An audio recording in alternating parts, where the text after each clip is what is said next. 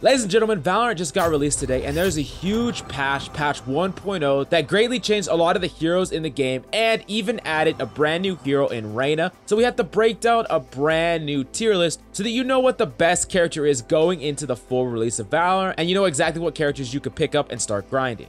If you like Valorant news, Valorant content, or just want to improve at Valorant, smash that sub button. But enough talking, let's just jump right into it, shall we? So kicking it off with the S tier, and these are characters that cannot be replaced by anything else in the game. In a nutshell, they're unique and irreplaceable, and that's what makes them in the S tier. So kicking it off with the first hero, the best hero in the entire game, we have Jett. You see, Jett is simply pound for pound the best.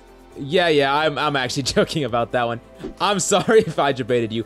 But the actual best hero is something that you're probably not going to want to hear. Even after a heal nerf of 35 seconds to 45-second cooldown, even after a previous slow orb nerf, even after a barrier nerf from 1000 HP to 800 HP, even after a barrier duration nerf from 40 seconds to 30 seconds, Sage is still the best character in the game.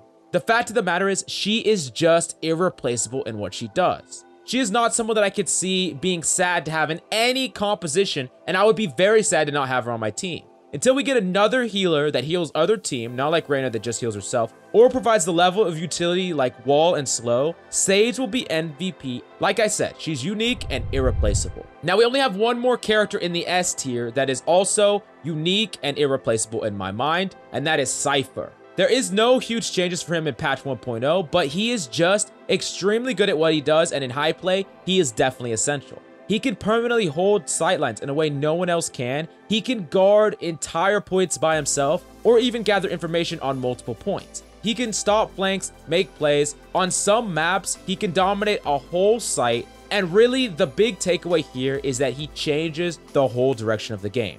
When you're up against a good Cypher, the whole way you play the game is fundamentally different.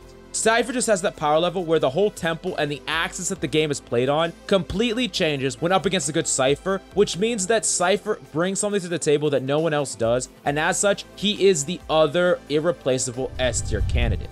Now moving on to the A tier, we're going to talk about characters that are the best at what they do. First off, we're going to jump into Breach. He has incredible zoning capabilities and incredible flashes. His flashes are consistent and easy to use. He has abilities to punish people that are holding certain zones, like holding behind a box, he could flush them out with his damage. Or holding behind the corner, he could flash them or stun them. He has a zoning ultimate. Breach is just such an insane character, and if you have a good Breach on your team and you can coordinate with them, you're going to get so many kills, and you even can disincentivize enemies from playing zones that they normally would, which changes the axis of the game in the same way that I talked about with Cypher. Breach is just so powerful, and if you need a character to play and you want to get a lot of kills, definitely pick up Breach. Now moving on to the next character that's the best at what they do, we got to talk about Brimstone.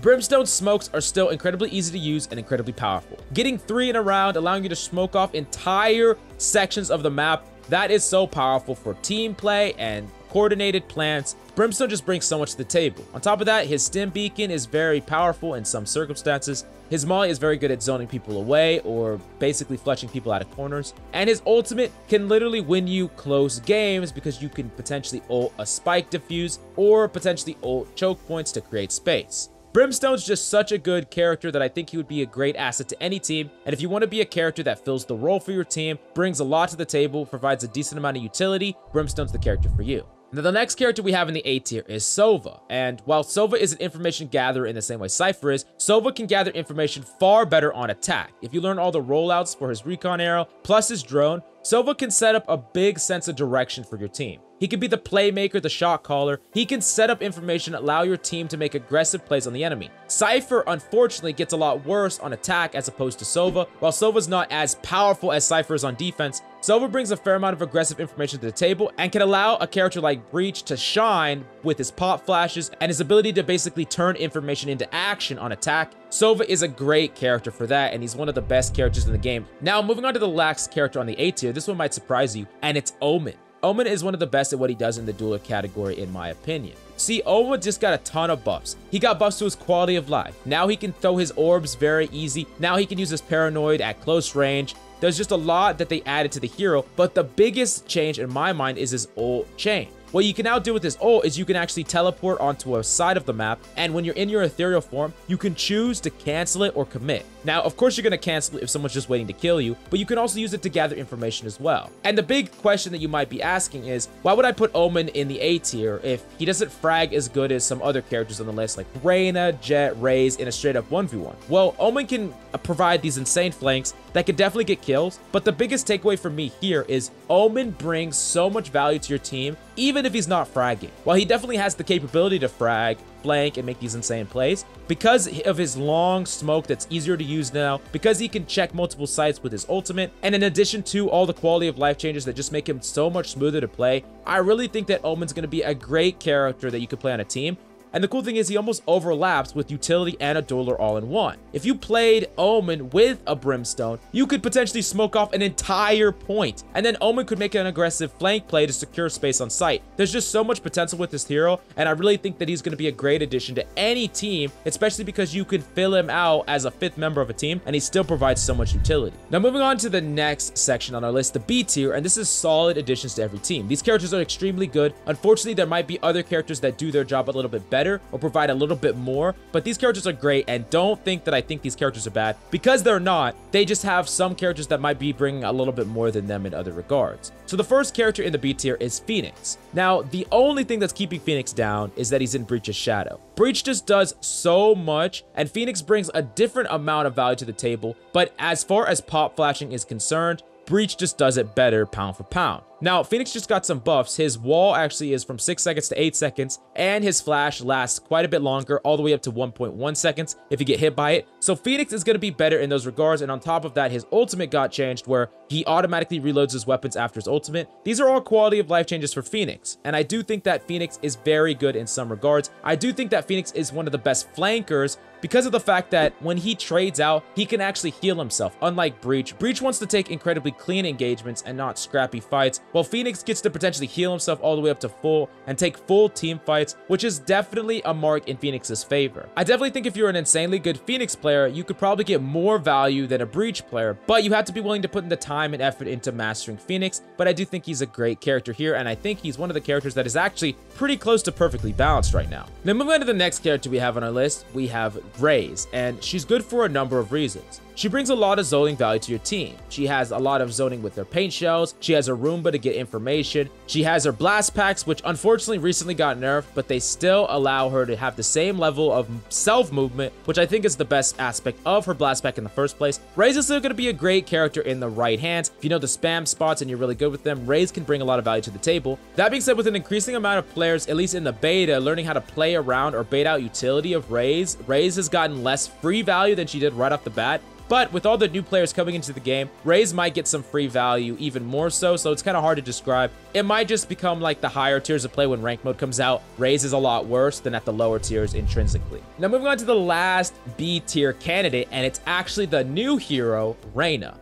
Now, Reyna could be extremely higher than this or lower than this, but until she proves otherwise, she's going to remain in the B tier. We broke it down multiple times on this channel, so if you want to know her full abilities, definitely go check it out. But the big takeaway for you about this hero is that she's an all or nothing champion. 2 of her abilities require her to be fragging in order to use them, and the other abilities literally only allow her to frag even easier. So she's literally a character that is all centered around fragging. If she can start getting kills, she can be unstoppable because she can go invincible after kills to prevent getting traded out or swing trades. Or if she takes a straight up 1v1, she can use the orbs that are dropped to heal herself so that she could take straight up 1v1s consistently. Basically, she has higher highs than anyone in the entire game, with the ability to legitimately ace if you are better than the other team. That is insane to think about. If you're the best player in the lobby, you have more carry potential on Reyna than any other character in the entire game. But the flip side to that is she has lower lows than anyone else,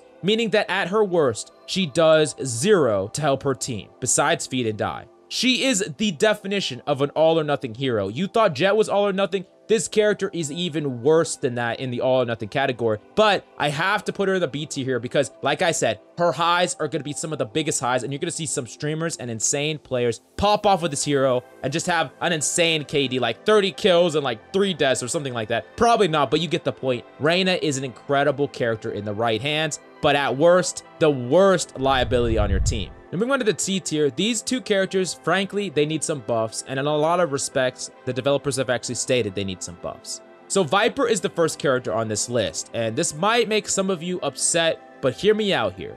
Viper is a character that I think could be amazing in the right hand. The problem is you have to work so hard for that value that other characters bring so freely. Sage, Brimstone, Omen, so many other characters bring tiers of utility that Viper can't match in her current state. It's set by the best of players. If you're looking for a character to learn, that being said, I might suggest Viper because the developers have already stated that they agree that she's underpowered and they are working actively on huge buffs for her that will come down the pipeline, but they didn't want to release it for the release of the game. So if you want to put the time in now while there's no ranked mode for 2 weeks, you can get good at Viper in time for the Viper changes to go through, but we don't quite know what those changes are, so they could be something not that big, or it could be something that slingshots Viper all the way up to the A or S tiers. Now moving on to the last character that all of us hate to love, it's Jett. Now, Jett did get some buffs. Her Cloud Smoke went from 4 seconds to 7 seconds, and now she can tailwind through trap wires and break them, only getting temporarily revealed and not getting slingshotted back. Now, the thing about these buffs is they're surface level in my mind. The smoke is insanely hard to use and lasts less than both Omen and Brimstone smoke. So they're harder to use. With the quality of life changes for Omen, they're very much harder to use than his. And Brimstone's is so easy to use. And Jett, you have to curve them to get exactly where you want to. And they're not really that big, and they don't last as long. The big takeaway here is these changes don't fundamentally fix the flaws of Jett. She needs really sizable buffs if you want to see her compete with the value that the other frags, especially the new hero Reyna, bring to the table. Think about Reyna, for example, a character that I only put in B tier. She's an all or nothing champion, but she has invincibility if she gets a kill, and she has a heal that can allow her to basically become a full fighting force or even overheal all the way up to 150 HP. Now compare these abilities to an updraft and a dash, where the updraft can bring you onto the high ground, that can be useful in some scenarios, but the dash only sometimes saves you from danger.